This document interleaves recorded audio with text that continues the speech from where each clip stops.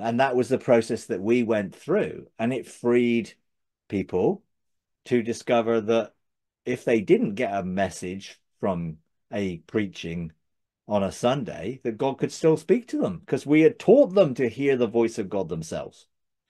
We had removed the necessity for them to hear a preacher telling them what God was saying because we taught them you can all engage God, you can all go into heaven, you can all experience God, that God loves you. Now that freed them and freed them. There are some people who like fellowship and like friendship and they like to engage with people and they find that good. That's great. So long as they don't think that that is the only way there is, or they start to judge other people for not doing it that way. And that's the key. Let people find with God where they are, and therefore they can enjoy the process and the journey they're on.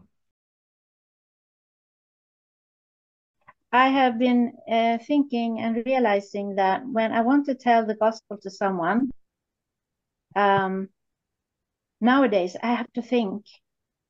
It's not like I would want to tell the same as I always have. Mm. It has changed. Mm. Things in my mind has changed. Yeah. And now before I wrote down what I would say, and that was very good because I'm not very good in writing down things. But I want to ask you, if you meet someone who really doesn't know much about Mm. the gospel, about Jesus, how would you tell the gospel? I mean, maybe you wouldn't tell everything. I don't know what you would do, but yeah, what would you do? What would you say? Okay. Well, if I was engaged, if I met someone for the first time, or there was a relationship and the opportunity opened up um, for that, I would be looking to only do what the Father's doing. So it's always engaging with the Father to see what is the Father's heart in this situation right now. And as Jesus only did what he saw the Father doing, therefore there were times when he did things one way, and there were times that he did things another. Times he taught, times he healed, times he did various things. So I would always be looking, what is the Father's heart in this situation? And how can I outwork the Father's heart in cooperation with him? So if that is you felt, yeah, I really want to tell them how much God loves them, that type of dynamic, then I would be looking to engage around love. So try to help them see that any of the preconceptions they might have had about God and any of the preconceptions they might have had about Christians are not true. So I would always go from a point of inclusion. God has already done everything necessary for you to have a relationship with him. You just haven't realized it. Rather than sort of the four spiritual laws, or the sort of, well, you're separated from God and you have to do this to come back to God. I always would start with God has done everything necessary for you to have a relationship with him. You just haven't realized that.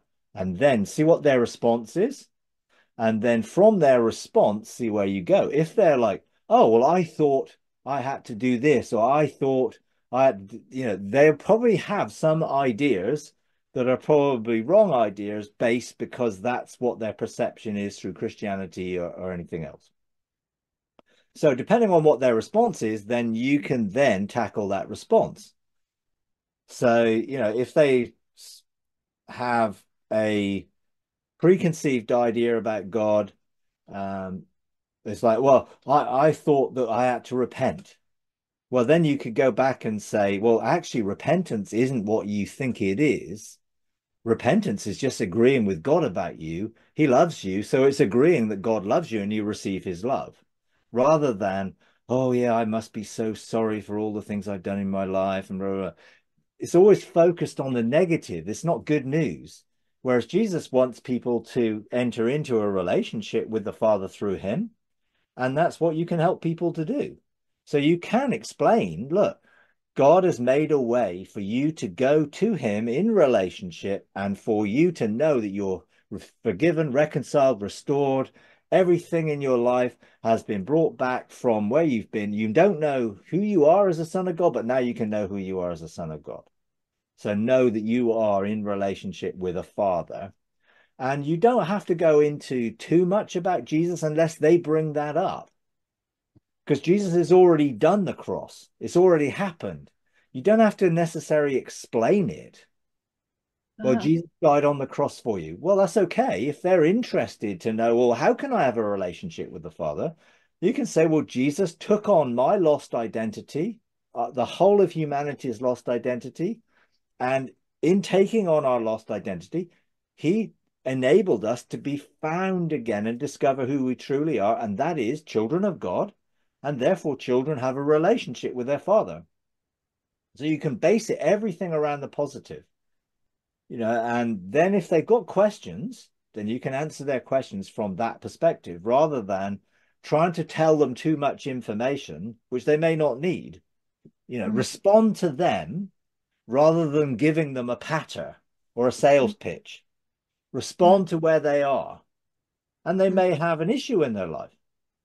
mm, If therefore you can say, well, God's interested in you, he loves you, he wants the best for you, he can help you with that situation. They may have a sickness or an illness. Therefore, you can talk about, well, God came and Jesus came as God and heal people to show that God wants to heal. So you can talk about the issues that they have rather than selling them something or giving them a particular pitch, which they may not even need. Therefore, every individual is a person that God has an answer to the situations in their life and would want to meet them in that situation. So from that perspective, you can always remain positive, rather than focusing on the negatives. Never go in on, oh, well, you're a sinner and you need to be saved and all that stuff. I wouldn't even use the word salvation as such. I would always talk about relationship. God wants to restore a relationship with you so you can know him as your dad and you can know that all the benefits of knowing him, which is to receive a completely different understanding of who you are, of who he is, to find a purpose in life. All of that stuff can all come out of the discussion. And you don't need to go into things unless they bring it up. mm. And I think when I look back and look at the times that I talk to people, I tried to give them everything in one hit. Exactly. Too much. They couldn't digest it, and there was information that they didn't even need.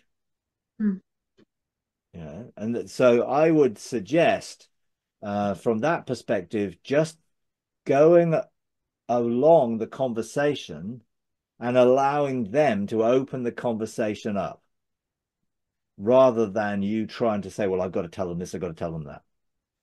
You mm, know, if you stick with the positive sense, God already loves you. And they might be mm, surprised at that because they might mm, have thought, well, how can God love me? I thought, I had to be good enough. And you say, well, mm, Jesus is good enough. Jesus made you good enough because he made you right in with God.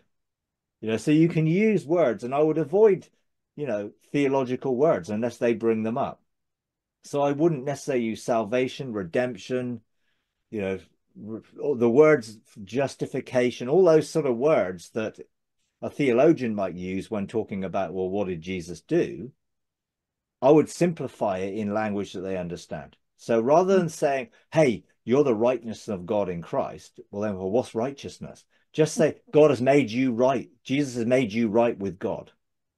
mm, So he's dealt with everything that was a problem mm, that would get in the way of your relationship already. And he's included you in what he's done mm, without you having to do anything. So now, would you like to experience God's love and know him? If they say yes, then I would do an encounter with them rather than, well, pray this prayer. So would you like to meet God? Okay, well, close your eyes and do whatever you feel can help them experience God. And then when they've had an experience of God and his love, and of course, you can pray for them.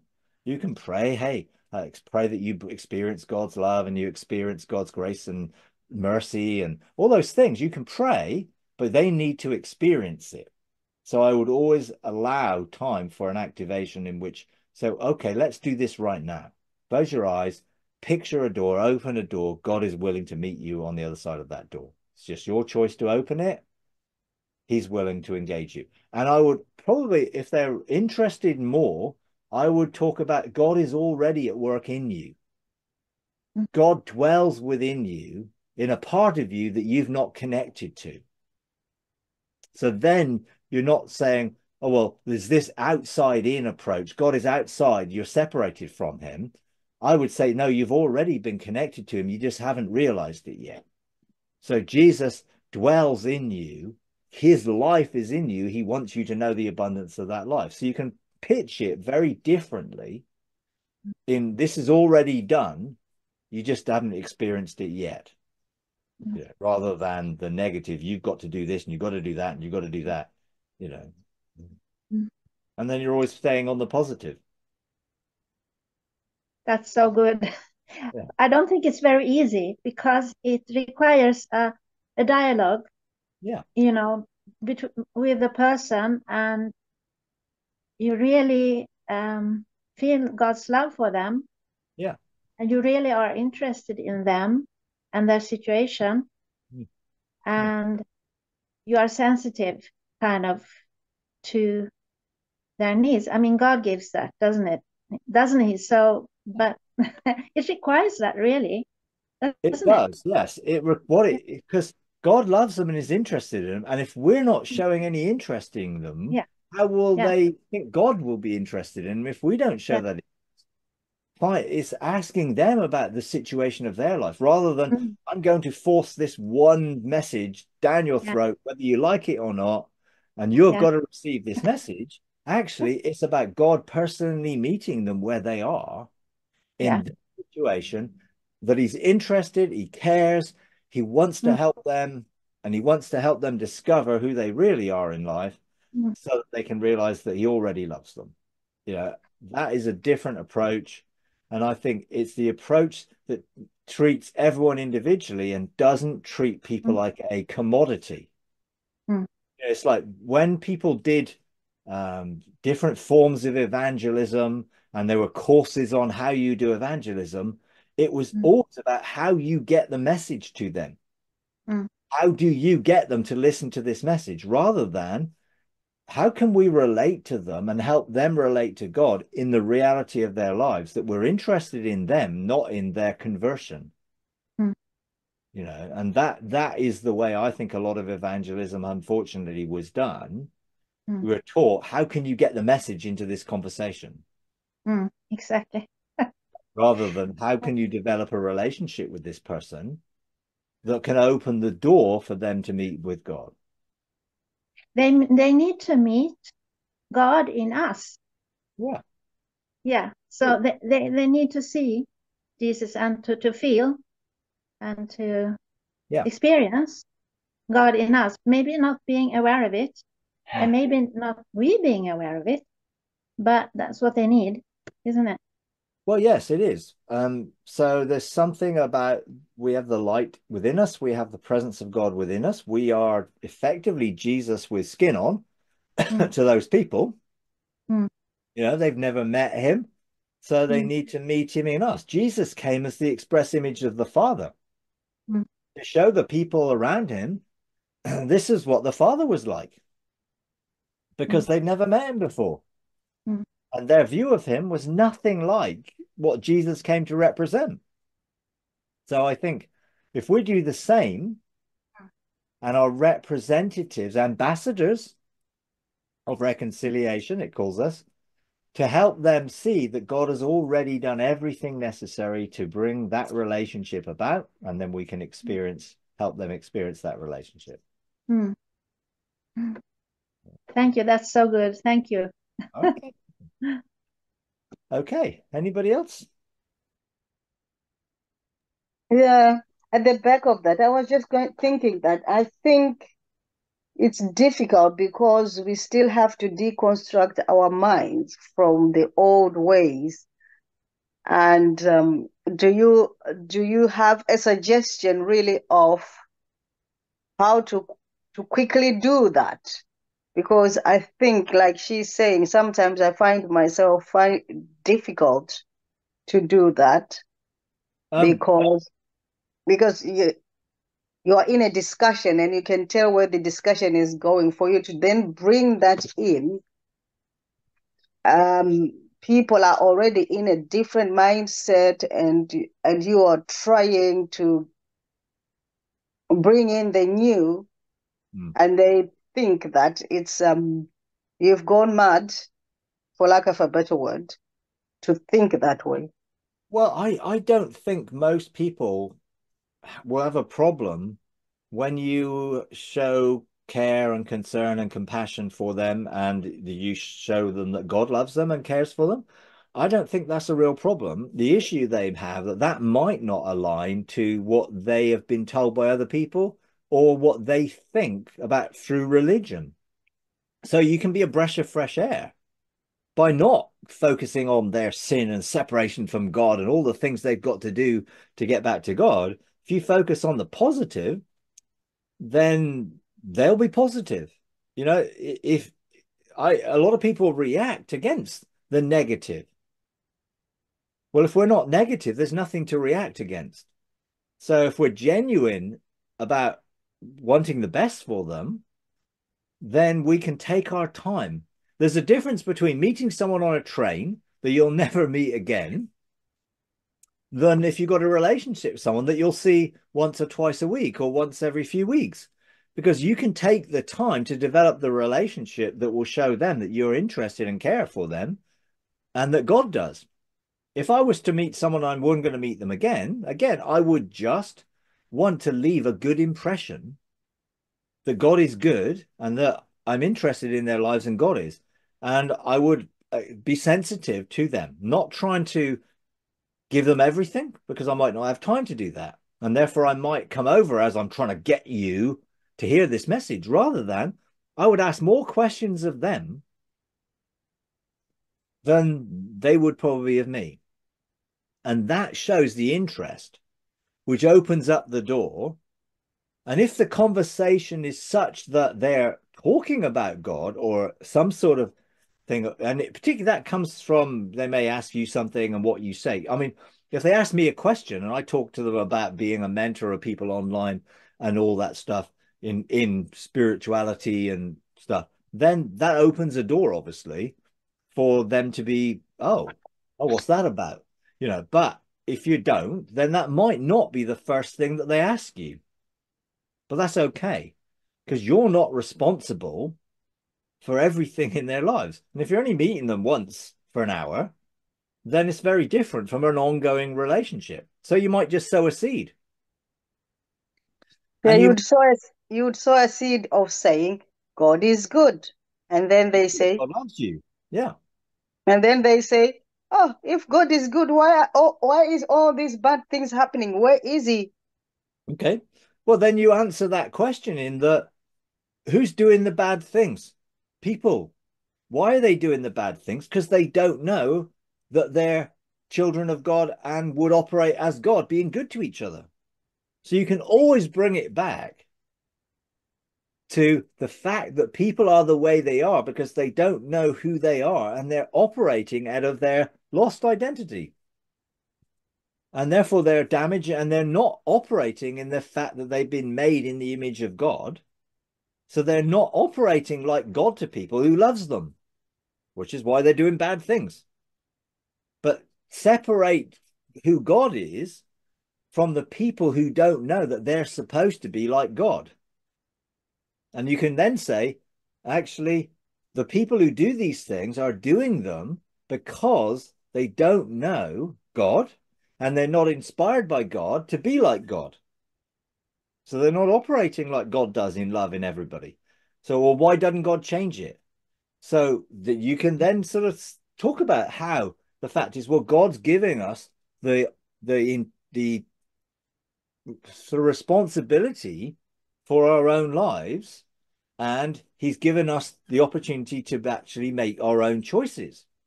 And if you want God to stop someone doing something bad, then He'd have to stop everyone doing something bad, and everyone then would have no choice, and they'd all be robots. unable to make a choice, programmed.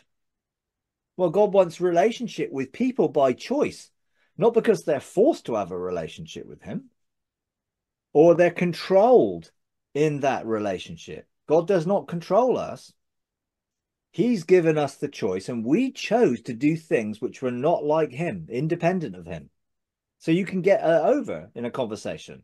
See, people always think God's an easy target. I'll blame God for the bad things in the world. No, God made people good. They chose to do bad things because they lost their perspective on who they really are. So you can always bring a positive thing around. And when it comes to sort of deconstruction, we can't deconstruct our own minds because you're using the same knowledge that you already have to try and change your thinking to something else. So we don't need to deconstruct our minds. We just need to keep following Jesus, following the Father, and let him deconstruct our minds by the experiences we have of him. How do I know God is good? Because he's good to me. How do I know God is love? Because he loves me. It's not a theory. It's the reality of my relationship with him that he unconditionally loves me. And I would talk about unconditional love to people. You know, if someone said to me, well, God loves me unconditionally. Well, there are no conditions. I can do what I like and he still loves me. Yeah, you can, but you won't enjoy that love and you won't enjoy life because there'll be consequences of you doing all the things you want in this life. Broken relationships, damage, all that stuff. So you don't have to, again, focus on the negative. You focus on the positive. So yeah, God loves you unconditionally. You know, I was talking to a guy recently, and he was talking to someone. He's a guy who was an ex-pastor and various things. And this guy asked me and said, well, if I become a Christian, would I have to stop sleeping around? And I knew exactly what he was going to tell the guy. And of course he did. Yes, absolutely. You've got to stop sleeping around, otherwise you can't be a Christian. And I'm like, why on earth did you say that to him? You're going to put him off. It's like all you had to do is say, no, there's no conditions on you being a Christian, knowing that God loves you. And when you discover God loves you, you probably won't want to sleep around anymore because God will probably give you one person who'll be the person for you. But God will deal with that. See, we're always focused on behavior. Your behavior isn't acceptable to God, so your behavior has to change. Whereas if we get over that they're acceptable to God because they're his children, then God will deal with the behavior because they're obviously, if they're sleeping around, they're operating out of the fact that they don't know love and they're looking for love and they're insecure and they need constant relationships to make them feel better. Well, when they've met God and God starts to show them how much they're loved and accepted, they won't need to sleep around. But God will deal with that. So he put them off knowing God loves them unconditionally. So they went away thinking, oh, well, I'll never be a Christian then because I'm not good enough. I'm not good enough for God, which is a completely wrong message. And he was proud of the fact that he didn't compromise on the gospel. I'm like, you just got absolutely no clue about what the gospel is. You know, but I knew what it was going to be because he's basically conditioned into thinking it's about behavior change. And we're not acceptable to God unless our behavior changes. No, God loves us as we are. And of course, he'll want us to become more as he intends us to be, which will, of course, deal with those behavioral issues because most people's behavioral issues are only because they don't know who they are. Thank you. Deconstruction of our way of thinking towards it comes from our experiencing God that way. If I give people theory about God, then they're going to see the holes in that theory in my own life. If I tell people the testimony of my experience of God based on the fact that I know God loves me unconditionally, that there are no conditions attached, that I'm been reconciled and included in Christ and all those amazing things, then I will be able to share that good news with other people because I've experienced it. If I'm giving them theory, then they'll know that it isn't real in me. So the best way of deconstruction is to experience the truth, which will challenge the things in our lives which are not the truth. Rather than trying to change lies, experience the truth. Focusing on the negative of changing the things that are negative in our lives will only cause us to actually focus on the problem, and the problem will get bigger the more we focus on it, and the harder it will get. If we focus on the solution will deal with the problem. So no one can deconstruct their own mind. Only God can do it. If we continue to walk with him, he will do things in our lives which will totally challenge everything we thought about ourselves, him, and everything else. But the way the people will teach you to deconstruct your mind, or they probably won't use that word, they would probably say renew your mind. See, deconstruction is removing negative things. Whereas I don't believe God is real. Deconstruction is what happens as a result of God showing us the true nature of him. Rather than God trying to say, I'm not like this, I'm not like this, he's going to be trying to show us what he's really like. So the renewing of our minds causes the deconstruction because it challenges the things that I thought were true. And now I realize they're not true. So those things are deconstructed. You can't deconstruct yourself because you don't know what you don't know. So you allow God to show you his truth, the love, the light, the relationship, the grace, the mercy, all those things. That experience will change the areas in our lives that don't line up with that experience. See, deconstruction is a consequence. God is not trying to deconstruct you. God is trying to give you the truth. The truth will change the lies. And if people go and try and change the lies, they'll just be focusing on the lies. And you can change your belief system, but your belief system is just based on facts that you have decided are true. That's very different from knowing the truth. I've changed lots of things I've believed because I was convinced that something else was better or that something else was actually the truth.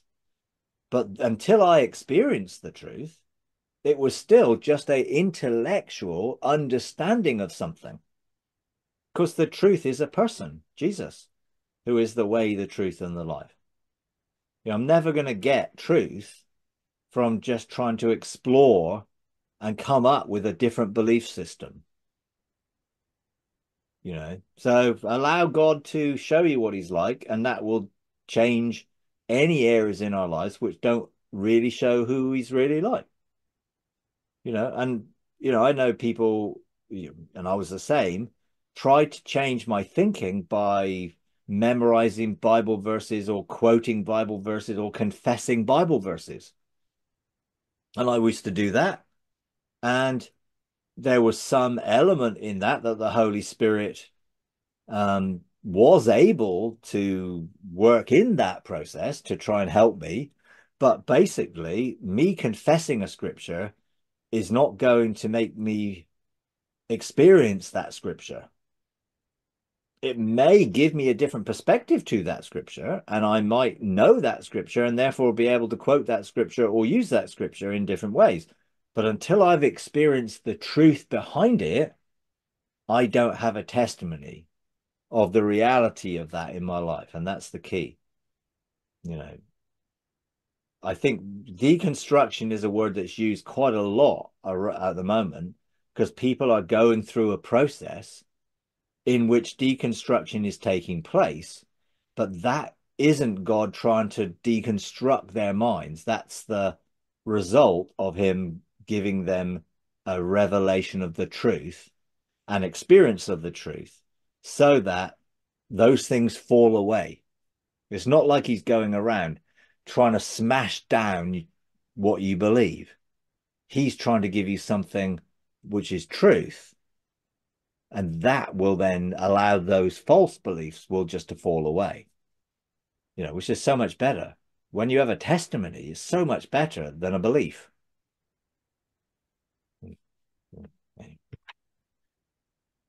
Okay. Anyone else? I've just been in this process. I I I had mentioned to one of the groups that I had met someone 10 months ago, and it that relationship has just opened up, um, meeting people that I would have never been a part of. And it has been so much fun because you look at I've had conversations with, I guess what it is, my whole environment and everything has changed to such a degree. It's forced me to look at myself and the way I look at other people, and the judgment part of me that would love to judge everyone. And this isn't the way I look or all my friends have ever looked. It's been just delightful. And like yesterday, I was out on Lake Erie fishing for walleye. I've never touched a fish unless it's dead. And it's just been like experiences opening up, and I'm finding something more within me than something from the outside. And I know that it's God and his love coming through me, and it's not by what I'm saying, but it's by relationship and association, and going, not limiting him in any way in who I associate with or anything like that. So I'm just finding I've stepped out of that little neat church world that I've been in for so long. That really isn't so neat. So I'm just having such a good time, and it's hard to put it into words. So that's why I appreciate your words, just because it fits my experience a lot. So I just turn that out to you. Oh, absolutely, yeah. And I think we can be really constrained within a sort of system and people who all think the same that doesn't give us any opportunity of sort of developing beyond and enjoying life. Because actually Christians tend to do the same sort of stuff, you know, and they're sort of, oh well, we're gonna have a potluck meal and we're gonna eat quiche and all that sort of stuff. Yeah, it sort of tends to be a bit staid and a little bit sort of boring. Uh, and that's not, not to say that Christians can't have fun and don't, but generally speaking, you know, the world is a place for us to discover and enjoy and help to bring light into it in a way which is fun. I think sometimes it's like, why would people want to be Christians when they look at Christians and see how miserable they are half the time? And it's like, well, you have to go to church 3 times on a Sunday? Why? You know, it's like, oh, I'm enjoying myself today and we're going out and you're doing this. Why? Oh, well, I want to worship God. Well, can't you worship God in the fresh air? I mean, there's sort of all these mindsets which people sort of look at the way we do things, and then when we try and get them to be Christians, we then want them to change what they were enjoying and come and join us in this Christian club. And what happens is they lose touch with real life, and all of the positive things that they have in experience with God, they lose, and they then become this church person, and in reality, people are not really that interested. And I think showing that we can enjoy life, have fun, love people, care for them, because that's what we would bring into that dynamic. So we would be representatives of God's love, showing that God is caring and compassionate by our love and compassion and helping them, and then when people have got an issue in their life that all of a sudden they've hit a wall or something happens, where will they go? To those that they feel will be able to relate to them, help them, understand them, and experience that, and that will help them find God in that. So yeah, absolutely. Keep on enjoying life. I mean, since you know, I enjoy life so much better now, and it is so much more just how I think it was intended to be, you know, rather than me fix all these rules and things I have to do and don't have to do, and I've got to go in here, there, and everywhere, and I mean, I go to some church meetings because I go with Debbie, and she likes the fellowship with people, and I go and we sing some songs, and and I like singing, so I don't have a problem with it. But I can, I wouldn't go on my own if she wasn't there. I go in because I enjoy being with her, and I go because, hey, and I having friends and having people that you can connect to is good. I'm not saying it isn't, but it's a struggle, and sometimes I go, to home group and things like that, and I have to bite my tongue, like, because I don't want to be offensive and offend them. And then sometimes I'll say some things which are sort of quite provocative, because because God gives me permission to help, maybe just to open up this discussion in a certain way. But again, if Debbie didn't go, I wouldn't go. It's like this week there's football on, so I'm going to watch the football, you know. And it's like, because to me, I'm going to find that probably more enjoyable than actually sort of struggling with people's sort of theology and stuff, which is, I find it difficult to relate to, and I don't want to be there to, cause trouble. I'm not, that's not the reason for being there. So in a sense, I feel free to go, not go whenever, rather than, oh, I have to go. It's like, when I was, leading in church, it's like, well, there was no option. You had to go. You could not go. I mean, it would be like, unless you're on holiday or something, because that was expected. It was expected that you would be there. And of course, I was speaking most of the time, so I had no much choice to being there. So I look back and I realized how much of that was because I was conditioned and would have felt guilty if I didn't. And also because I was one of the leaders and was being remunerated, I would have thought, well, I'm being paid to be here. So it's a sense where it was a job. Now, it was more than that for me. But there was still a sense where I had to give them their money's worth. You know what I mean? It was that mindset that you get conditioned into, which is not freedom. And eventually when God spoke to me and he said, I'm really bored with this church stuff, and I'm like, you can't say that. Yeah. And he's like, I'm like, that's that no, that can't be you. It's like, how can you be bored with church, people worshiping you? And he wasn't saying he was bored of people or bored of people trying to worship him, but just the format that we were doing the same things every week, and it was like, and then I sort of pressed him on the thing. Well, what do you mean you're bored? So then he said, well, you know, why don't you ask me what you'd like for you to do? Well, we do. We ask you every week what you would like us to do. And he said, yeah, but you're only giving me a menu of 5 things to choose from. You know, and actually what you're really asking me is, what order do you want to do those 5 things?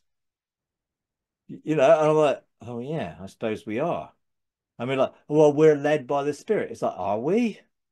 Or are we only led within 5 things of what the Spirit wants to do? And actually we were.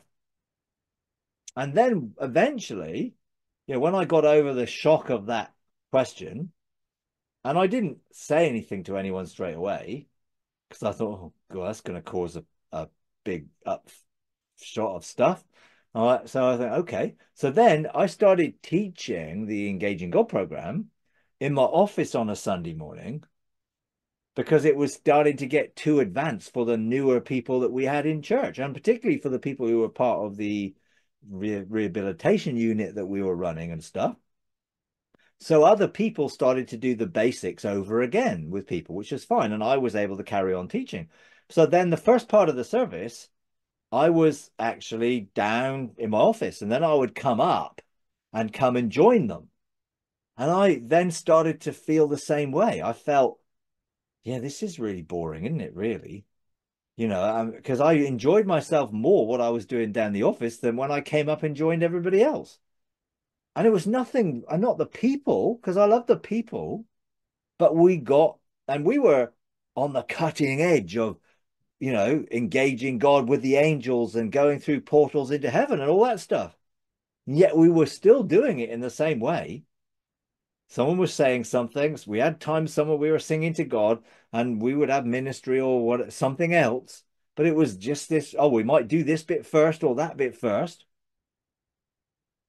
You know, and actually, I actually understood what God was really trying to say to me, and I felt the same.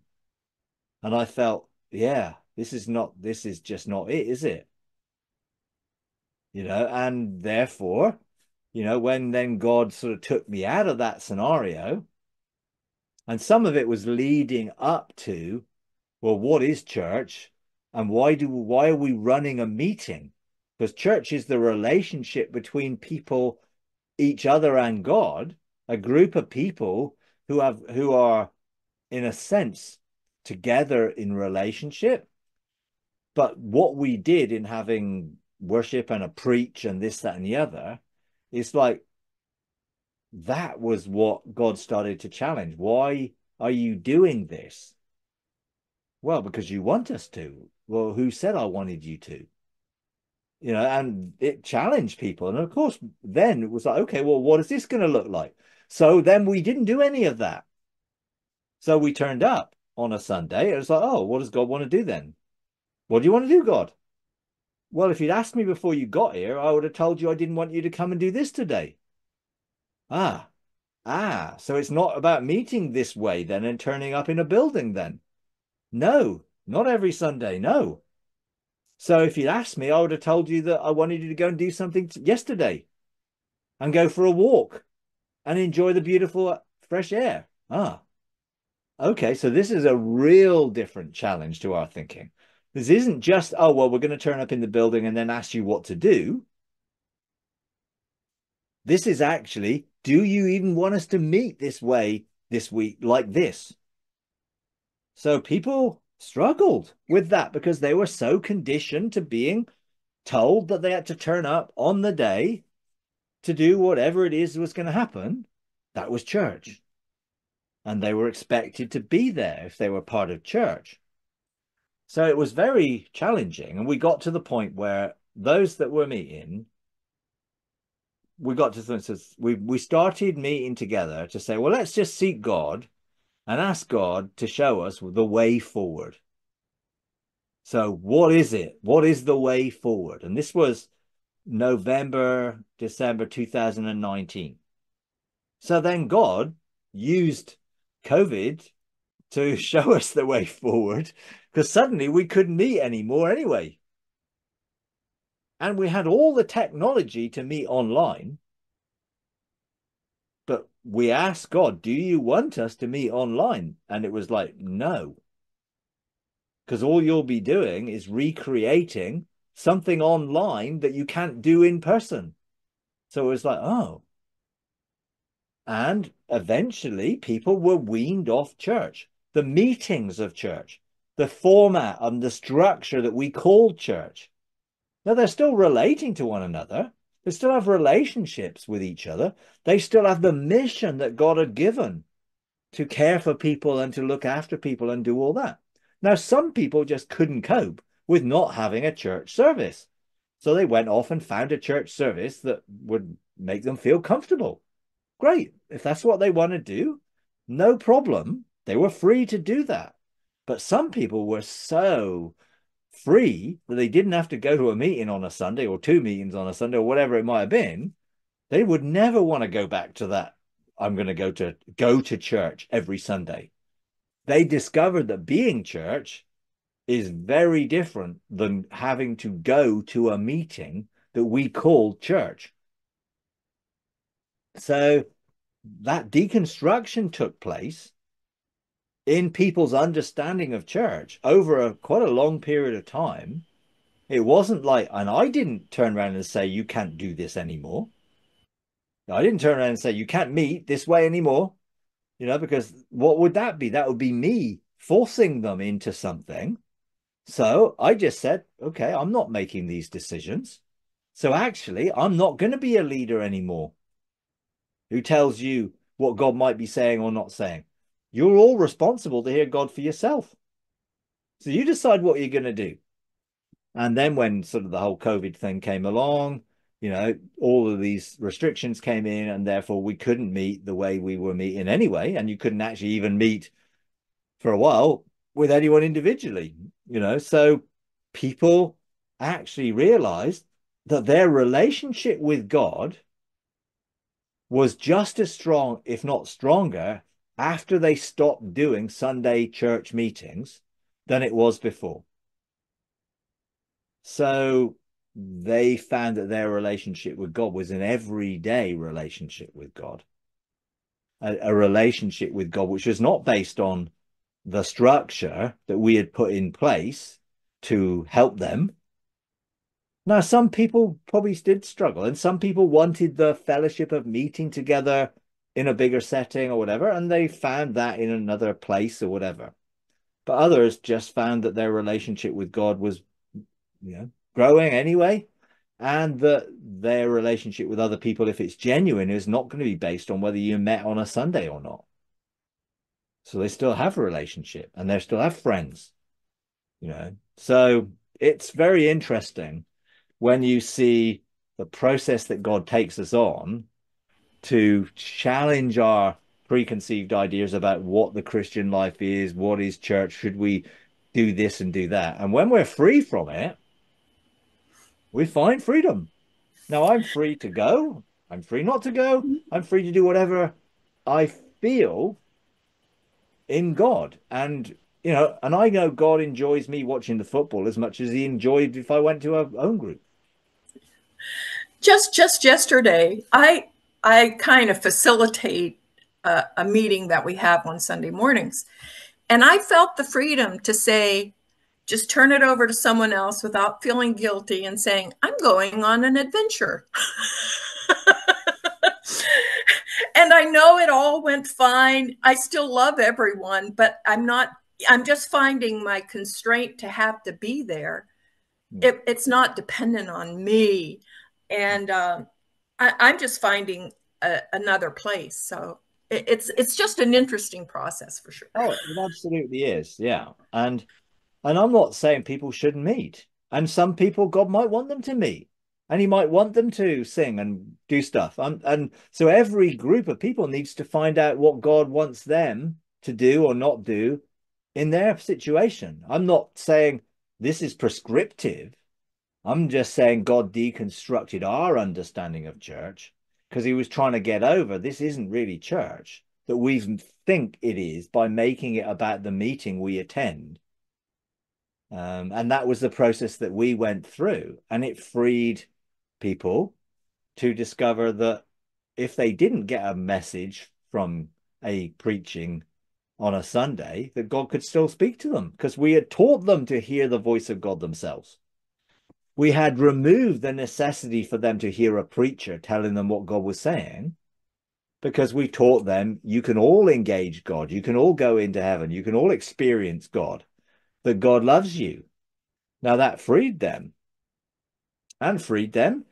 There are some people who like fellowship and like friendship and they like to engage with people and they find that good. That's great. So long as they don't think that that is the only way there is, or they start to judge other people for not doing it that way. And that's the key. Let people find with God where they are, and therefore they can enjoy the process and the journey they're on. And it is a journey of discovery and adventure, and which is not supposed to be rigid and fixed and only one way of doing it.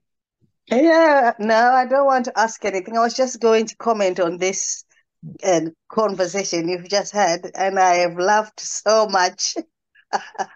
I have, because I identified with all that you said going on in my life, and I thought to myself, I must be going on crazy, because since the day they said, I still remember when COVID was declared and lockdown, and it was on a Sunday, we were at church, and lockdown started on a Monday, and I said, "This is it."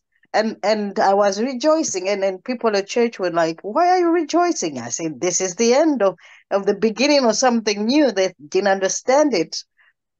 Mm. And because I was doing all, I had spread myself thinly across church, and I was getting to the end of myself. And then when COVID came, that was it. I gave up everything and stopped everything. And now I am so free. I am feeling so relieved.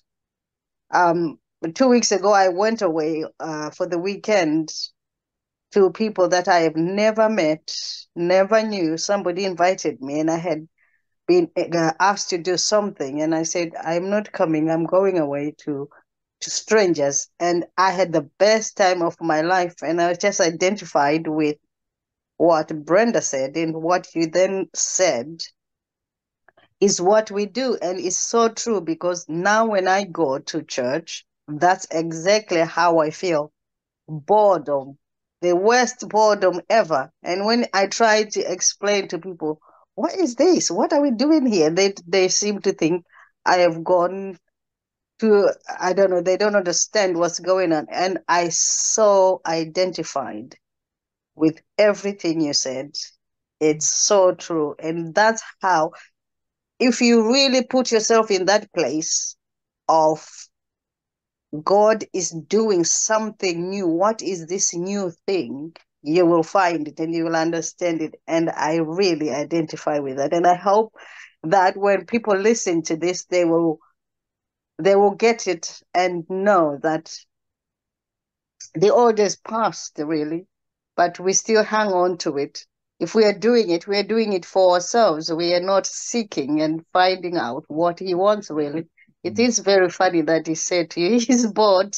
I cannot help myself. Yeah. I couldn't stop laughing. If Well, we yeah. are bored, I'm sure he is. Yeah. Well, he Um, said that to shock me into looking at the situation and thinking about it and thinking, oh, we've assumed so much because we just never thought to think differently or even to ask the questions, really. even to stop. Yeah. And ultimately, when you look at, well, why am I doing this? What's the motive behind it? And I'm not saying people shouldn't meet. I'm not saying people shouldn't go and worship God. If they want to do it that way, fine. That's great. If they want to go and praise, they want to go and sing or listen to a sermon, that's fine. But ask themselves and ask each other, what is it that's behind that? Why am I doing it?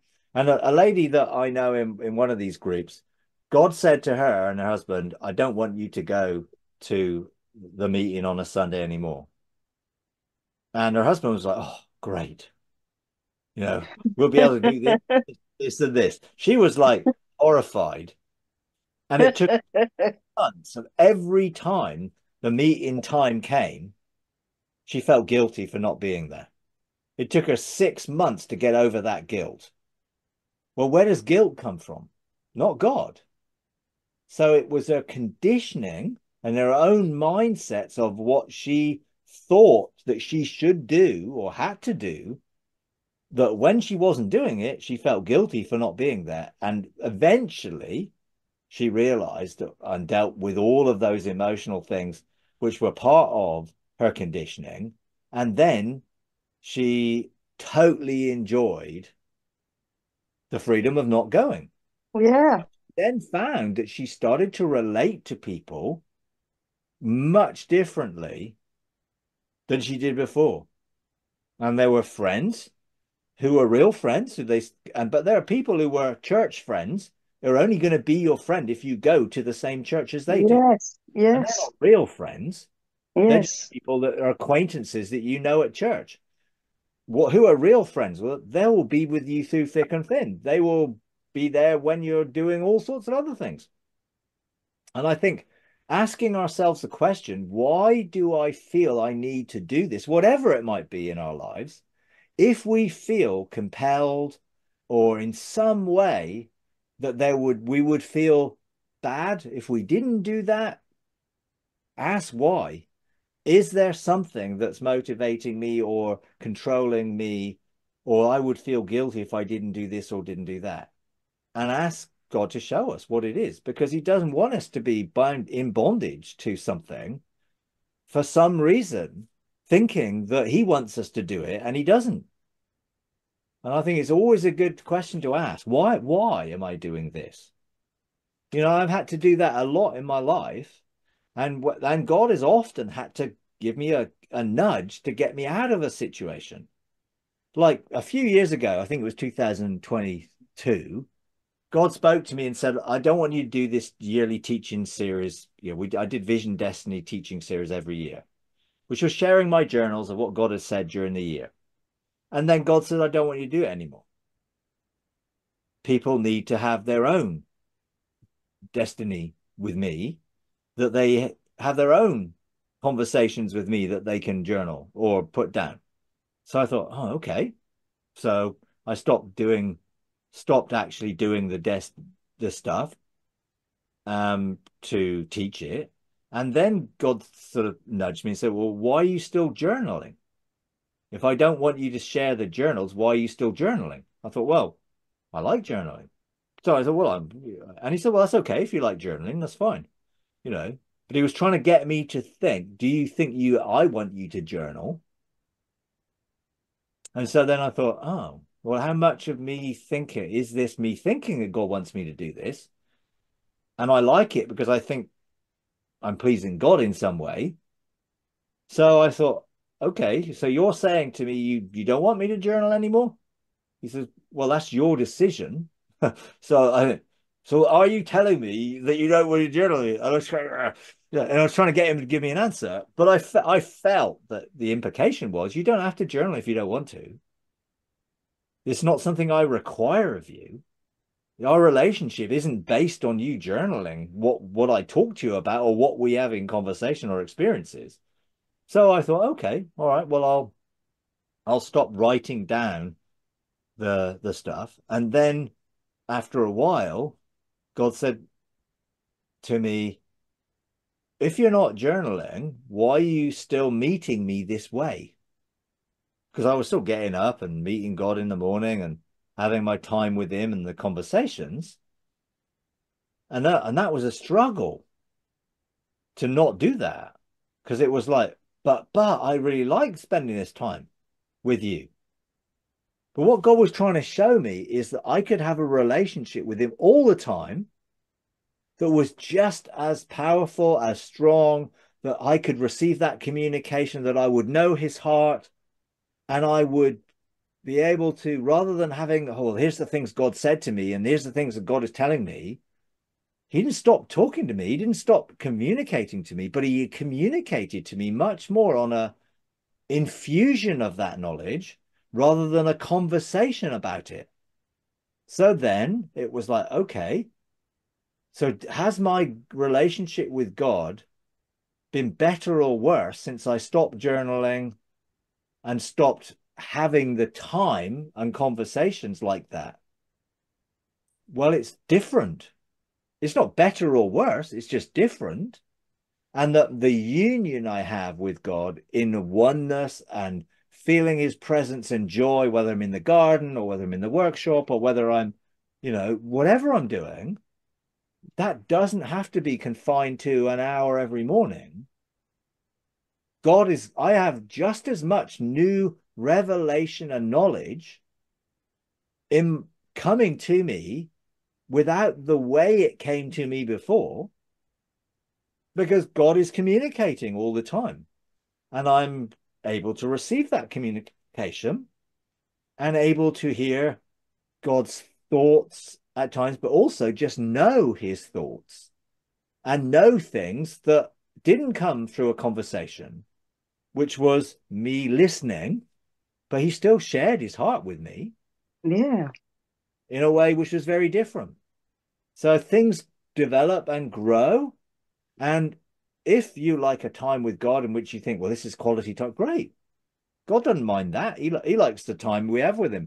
But we can have a relationship of intimacy and in a union and oneness that isn't around religious disciplines and can be just as real in everyday life as it is in there. And I get up in the morning sometimes and have a conversation with God. Sometimes I have a conversation before I get up in the morning because I wake up thinking, oh, today's a good day. And some thoughts are in my mind and I start thinking and talking and communicating around those thoughts. And other times I'll get up and that won't happen, but I will feel and sense God's presence in all of my day and the joy of it. So life is so much more enjoyable. Now I'm free and not constrained to certain Yes. disciplines that I thought I had, needed to have to maintain my relationship with God. And my relationship with God is now better. I mean, since I stopped doing that, the whole unconditional love concept and experience and all of that came out of not me sitting down with God and having a conversation about unconditional love, but feeling and sensing his unconditional love all the time. And that there wasn't a condition that I had to have a quiet time with God or have a time where I listened to him and sat down with him to enjoy my relationship with him. Now, if I did that, I would enjoy being with God in that way. And sometimes I do. But generally, I'm much more intimate with God and have a much more deeper appreciation and love for him because I realize how unconditionally loved I am without those conditions attached, whatever they are, whatever the religious conditions I thought that I had, because they were never a condition for him. They were a condition in my mind that I had thought that I needed to do this. And when God sort of got over to the fact, well, no, you don't, I became so much more freer and then felt so much more connected and joyful about everyday life because he was sort of expanding and removing the conditions that I'd put on myself. If you enjoy these videos, would you please take a moment to like, comment, and subscribe? It really does help. Thank you very much.